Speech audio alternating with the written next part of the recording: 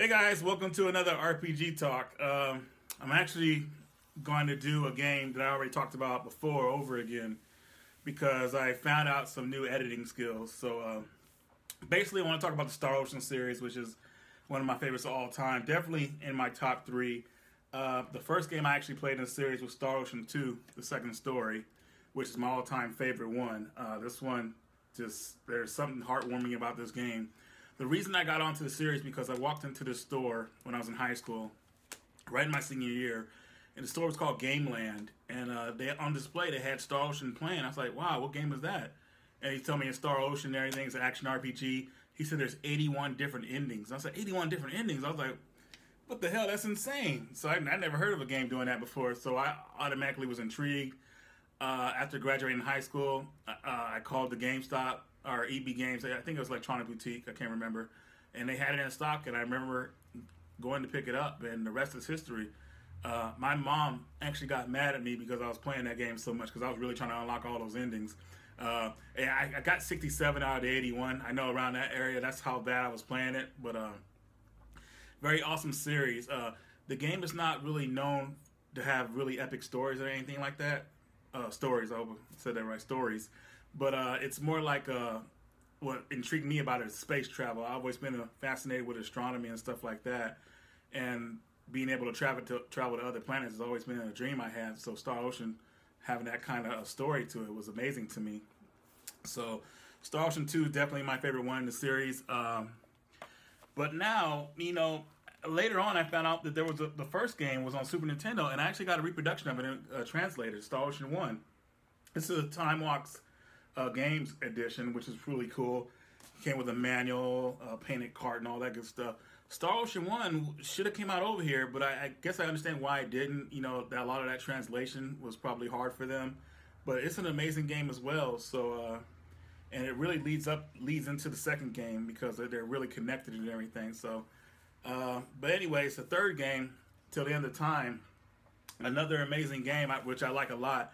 They took some of the things that I liked about the second game out of this one. Like I liked having 4 characters on the battlefield at once. This one you can only have 3. But one thing about this game is I'll tell you the ending really is a crazy eye-opener. I won't spoil it for you guys, but it's pretty insane. And then I got, where is it at here? I hope I brought it out. Yep, Star Ocean International. Last Hope International. I got this one. I like this one too. It's probably my least favorite out of the games I have played, but it's still really good. It's a prequel to the series. I think it was pretty good. It's a long game, but I think it's really cool. I had fun with it. I also got a Star Ocean Blue Spear, but I'm waiting for them to translate that because it's in Japanese. This is a sequel to Star Ocean 2, or a true sequel to it with the same characters and everything. Haven't played it yet. And do I have anything else here? Of course, I got the PSP games of Star Ocean 1 and 2. They're connected. Hold on, let me do it right. Check this out. Yeah, you didn't see that coming, did you? Really cool remakes, different voice actors and everything. It's really a remake of Star Ocean 1, too, because that game was in 16-bit. This one is like in whatever's higher than that.